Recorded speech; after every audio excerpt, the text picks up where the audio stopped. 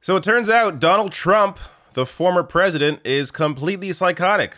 That's right. So this story out in the Rolling Stone, I guess I shouldn't be surprised, but man, headline here, Trump plans to bring back firing squads, group executions if he retakes the White House.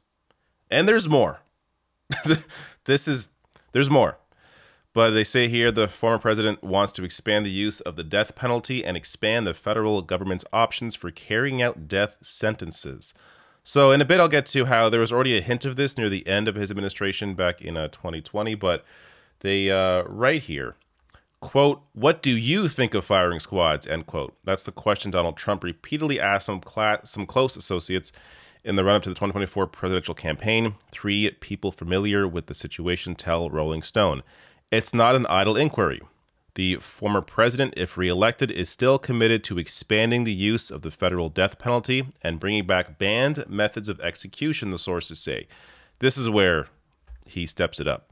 He has even, one of those sources recounts, mused about televising footage of executions, including showing condemned prisoners in the final moments of their lives,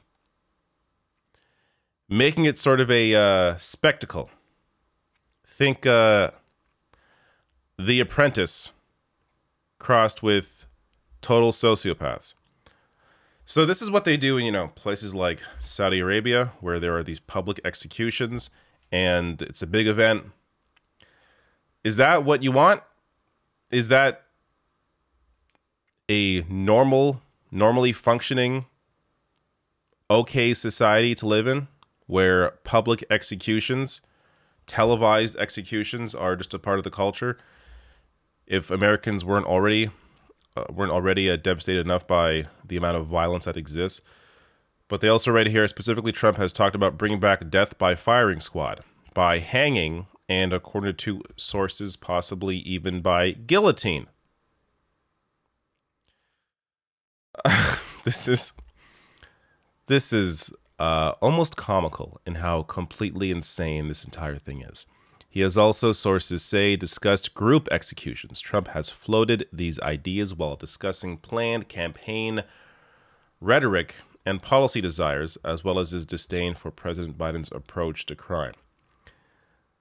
I gotta say, I don't think this is a winning position. If this is what Donald Trump, if this is one of his big pillars that he's going to run on, is group executions, guillotines, hanging, televised executions, I think he's already got that base down. I don't think he's really reaching out to any new people with this position. In at least one instance late last year, according to the third source who has direct knowledge of the matter, Trump privately mused about the possibility of creating a flashy government-backed video ad campaign that would accompany a federal revival of these execution methods. In Trump's vision, these videos would include footage from these new executions, if not from the exact moments of death.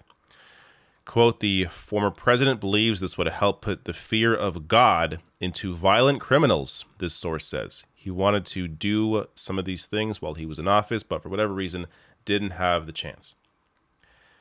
So, before I get to how stupid the idea is that scaring people into doing good is going to keep them away from potential crime, I just want to share that he already kind of hinted at this, as they mentioned there in his announcement. So check out this piece of his announcement for his new run.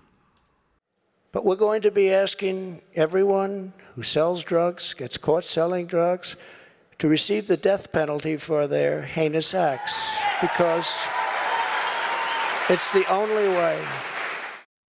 It's the only way, he says. The only way to stop drug dealers is with the death penalty. Do you think people that get into selling drugs, do you think they do it because that's what they want to be doing? They always desire to sell drugs when they grew up. It's a lack of opportunity. It's a need to survive. It's a lack of housing. These are all issues that need to be addressed in a systemic way, with guaranteed housing, with actual opportunities, with real investments into communities that often are food deserts, are just completely void of any actual functioning system when it comes to healthcare, when it comes to food, when it comes to job opportunities. That is how you properly address an issue like this, is you properly invest into public education, into housing, into these communities that are being left behind. That is the problem.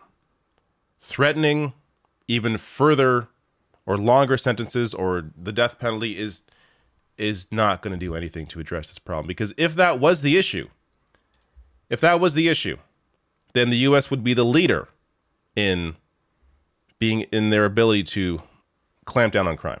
They would be leading the world in peace because of the amount of people that they put in jail. And I'm sure you all are already aware of this, but this is from the Prison Policy Initiative. Not only does the U.S. have the highest incarceration rate in the world, every single U.S. state incarcerates more people per capita than virtually any independent democracy on earth. To be sure, states like New York and Massachusetts appear progressive in their incarceration rates compared to states like Louisiana, but compared to the rest of the world, every U.S. state relies too heavily on prisons and jails to respond to crime. So Louisiana is the worst in the world. And go down the list here. These are all states until you get to the U.S., of course. Then you get to El Salvador, Turkmenistan, Rwanda, Cuba, Thailand. The vast majority of states incarcerate more per capita than independent countries. If the issue, or if this was the way to solve crime, throwing people in jail or the death penalty, then you would have a lot less crime. You wouldn't have this situation where there are people who, in order to survive, in order to make money, they need to figure out something. And of course, the vast majority of these crimes are somehow connected to drugs.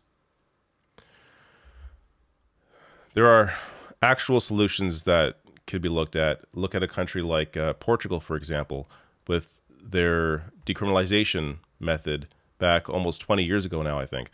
And immediately, rates when it came to addiction came down, drug use came down, because they not only decriminalized all drugs, but also put money into healthcare to deal with people who were suffering from their addictions, and getting to the heart of the issue when it comes to oftentimes depression, anxiety, trauma. That is how you solve a lot of these issues. And of course, that is not going to be dealt with or properly addressed by Donald Trump. Now, also worth mentioning here, the former president's zeal for the death penalty has already proven lethal. During the final months of his administration, he oversaw the executions of 13 federal prisoners. Since 1963, only 3 federal prisoners had been executed, including Oklahoma City bomber and mass murderer Timothy McVeigh. In January 2021, in the final stretch before Biden would become president, Trump oversaw 3 executions in 4 days. So this isn't just talk. This isn't just, oh, it's just a story for the newspapers. No, he's already put into practice what he is saying behind the scenes.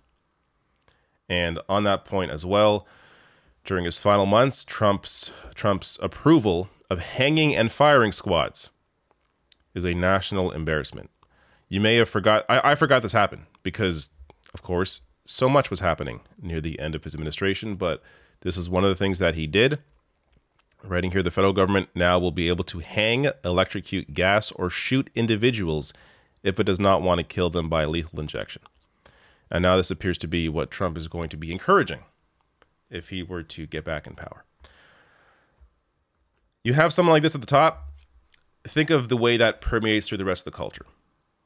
Just look over 4 years of Trump, the massive increase in hate crimes, in division. Now multiply that with a second Trump term, where he brings in, stuff like televised executions. It would be a complete disaster.